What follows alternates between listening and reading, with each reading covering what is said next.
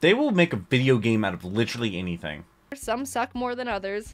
Generic Control in the Duck Goes Me, back with another Jaiden animation reaction. Today we're doing strange video games I played as a kid. I wonder if I'm going to know any of these video games. Probably not, because people say I did not have a childhood, so I probably don't know many of these games. But me and Jaiden are about the same age, so we'd be growing up about the same time. Well, I'd be growing up and she would actually be growing up and having a somewhat normal childhood, which I apparently completely missed out on according to the comment section of other videos. If you're a new viewer of the channel, you're probably like, what in the world are you talking about? There's a lot of things I've never seen, watched, played, or done, or eaten. Like, I've never eaten an orange my entire life. You can check my reaction to last week's video, which was the Jaiden animation video about, oh god, what was that video about? Oh my god, I forget what it was. I forget what it was, but I'll leave it right up there. Also, link down below in the description. Also, being not in a playlist on my channel. I should probably make a playlist on my channel for all of my Jaiden animation videos.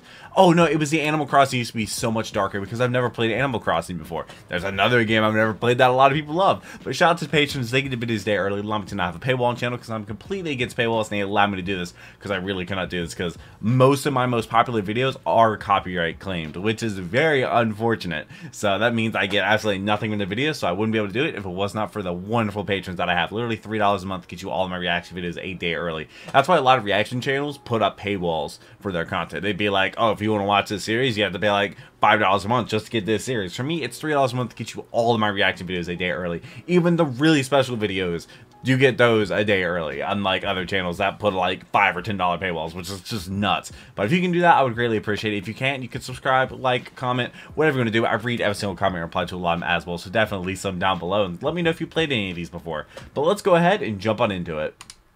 Alright. Let's see how that's... is that Bubbles? Oh no, that door is not locked. I watched that woman just waltz right through. Let me in right now, or I swear to. As a kid, I don't know if I've ever played these games. Please let me know if you've played them. My parents got me a Game Boy Advance when I was 5. I would lay I had on the couch Game Boy Advance sideways SP to be under the lamp so I could actually see the game, because otherwise it was like playing nothing. My parents eventually got me that big bulky light add-on so I wouldn't have to look like a moth whenever I wanted to play Super Circuit. Those yeah, it's the light. Remember the moth memes? Fondly. It's weird how technology was so good. But also, we used to modify Nerf guns. You can't see the games because the screen is too dark. Remember they split thumbtacks in the tiny light bulb. I played mainstream games like Pokemon and Mario and Kirby, but my parents also got me really random games they probably just found in a clearance bin at the store, which made for a mix of some interesting gaming experiences. I don't think my parents ever bought me random games. I kind of wanted to relive the glory days and see if the games actually were like it's SP. So yes, I still have mine. Them, and here's what happened. First game, Powerpuff Girls Battle Hymn for the Game Boy. Battle Hymn. I get him is the. So I got to play it on my Game Boy Advance SP with half the cartridge sticking out. I also don't remember being able to get past the first stage and just replay the first screen all the time. Granted, as a kid, I loved the feeling of starting a new game and would always restart a Pokemon file because I liked the clean slate feeling. So I was like, maybe I never got too far because I literally cannot get through it fast enough. Not the case. This game can go die in a hole. I love it. It's my childhood. But oh my god, someone could hit all of them with a hammer and or bury them in a desert. Sad. You play as Bubbles, which, may I mention, looks weirdly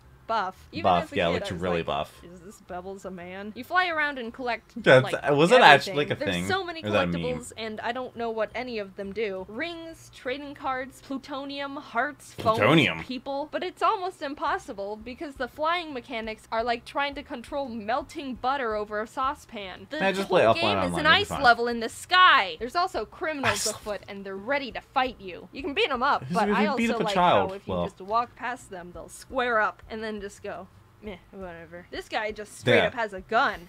Alright, who gave the nerd a gun? Ow, ow, Jesus. Stop, ow, stop! Also, what the heck is that? Is he hitting me? That's nightmares.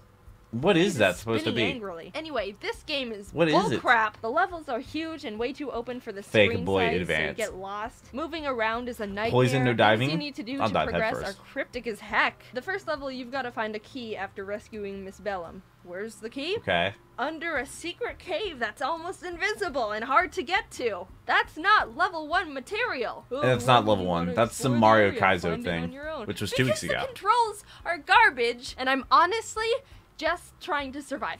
I stopped playing after getting halfway through the second area because it's all way too difficult to figure out without a guide. I watched this guy stream the game to see if I was just being an idiot with video games, and he wasn't having much different of an experience, so I felt better about slap in his face? Do we know who that was? SpongeBob Battle for Bikini Bottom. As a kid, I remember really liking this game. Probably so she because did SpongeBob was my favorite TV show, so I was excited to revisit it. Okay.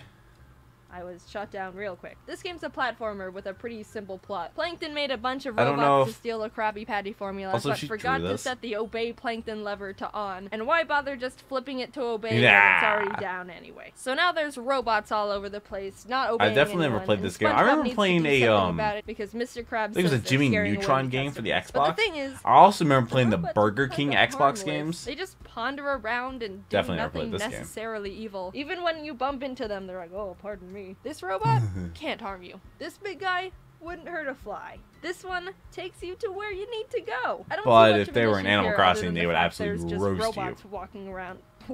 What was that? Does that someone have a gun? Oh my yeah, god, what is that? This one's just a bazooka. So the majority of the enemies in the game aren't enemies. They're more just objects/platforms to help you get to the end of the level. But the thing about this game is that someone put the gravity to like 300%. SpongeBob can't jump higher far enough to cover almost any ground. Jump in so water. most of the time you have to redo a bunch of stuff because if you don't wait until the last little pixel of the platform, then you ain't making that jump. It's so tedious and adds a bunch of frustration to the game. Not to mention the robots are supposed to jump or stand on move so slow. And most of the time when you get to them, they're moving the opposite direction. And you have to wait for them to slowly float all the way back to you a decade later. One decade only for you to miss the jump because the gravity is bricks. I played through the whole game, and the amount of times I died because I couldn't see the next platform, or had to take leaps of faith, or even just got hit with bullets out of nowhere. Random bullets, okay, underwater. Just move the camera. You're making me dizzy. Zoom the camera. I don't know where I'm. I can't. Oh my god! I thought the boss levels were decent. They're probably also, how did SpongeBob fall in the water and not die? The Patrick robot was horrifying, and I don't want to see it ever again. I love this game. I have great memories playing it like 13 years ago, but right now it's dead to me. Great game. I played it a bunch as a kid. It can burn in a ditch. Moving on to Barbie Groovy games. Definitely never played that one. Weird. Jaiden, why did you as have much a as game? Were you super the people in the Andrew Tate video would No, love I to wasn't. say. My parents just gave it to me, and I played it because what else was I gonna do? Not play it. Unlike the other games I've talked about so far, this one's just a bunch of Barbie-themed mini-games. Tic-tac-toe, draughts. Tic-tac-toe? Fancy word for saying checkers. This weird horse racing version of Hangman. Connect 4. Fun fact about me, I will always lose at Connect 4. I think what happens is I just get too focused on what I'm doing to notice the other person winning. Wow, they have like 5 different ways that they can win. There's a bunch of other games on there. Some suck more than others. But the one I remember the most as a kid was Barbie's version of Snake. Conga line. Snake. Conga line? I'm not joking. They took TF2? Snake and were like, but what Has if Jaiden instead ever played of a snake TF2? eating apples, I feel like that'd be it's funny. a bunch of Barbies dancing in a conga line. And they can, like, pick up Barbies along the way to make a longer line. I love this game. It's stupid and hilarious, and I can't get enough of it. Look at those moves. They are having the time of their kind of life how in it works in real life. Bedroom, I think. Also, when you miss one of the girls, it becomes a weird, like, cult dance. Imagine that scenario right there in real life. That's terrifying. I've seen it. I've seen it. So the Barbie game was pretty fun. I lost at most of the other games against Teresa, but we don't need to talk about that. It's one of those pick up and put down wherever you want kind of games. And I understand why I liked it as a kid. Finally, we've gotten How young to the was she last when she game. played these? This one's a bit different because it's a plug and play game. I had a couple of these as a kid. It's God, I play, had I think and one the or two of Nicktoons these. Plug and play. And also the Disney one, but I didn't like that one as much. The Nicktoons Plug and Play was my favorite as a kid, so I wanted to replay that one. There's a Fairly Odd Parents game that's kind of just Pac-Man, Jimmy Neutron game with ladders and aliens. No, wait, it wasn't. No, it was a Fairly Odd Parents. It was a very Odd Fairly Odd Parents. But the games that I wanted to talk about are Rocket Power 1, Xbox game, not Jimmy Neutron. I don't think it was Jimmy Neutron. Maybe there was. This is the better one. I loved the Rocket Power. Was that Rocket League? I would mainly play the plug and play just for this game specifically. It's basically a top-down scroll game where you avoid obstacles, go through flags, and grab collectibles for points. But that wasn't my favorite aspect of the game. I liked this part. Putting the helmet on? You get points landing from on jumping people? and literally demolishing other skateboarders. Nice. My 7-year-old self would go out of my way every level to destroy Why do kids as many just other resort to children violence? as possible. My I nephew didn't picked up a care duster how much yesterday. it slowed I down would have my back time. to him. He That would was run up and not just my hit me objective here. with it. Overall, Like, 10 out of 10 game entertained me for years. The objective of the SpongeBob game was to shoot Krabby Patties into the mouths of everyone in town and grab the money they toss on the ground. I mean, it's not conventional, but I guess there's nothing particularly wrong with that business. They will make a video Everyone game out of literally wants a Krabby anything. Patty, so as long as you don't run out of patties, you can I saw a just dude shoot in a them cat in a at hat costume on a whoever- unicycle jeez. going on a sidewalk. Sorry about that, man. I didn't. All right. Besides food? that guy, you can just shoot them at. Oh no! Is that kid dead?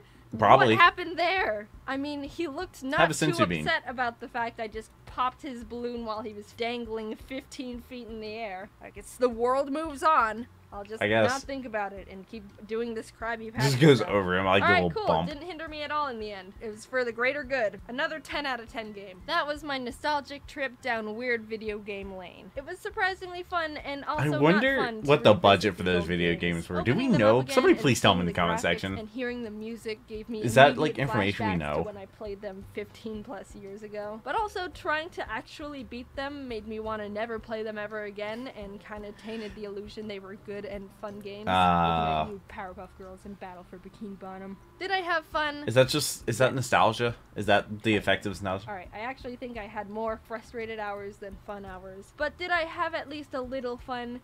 Yes. The ratio doesn't matter. That much. Should you do this? I don't care.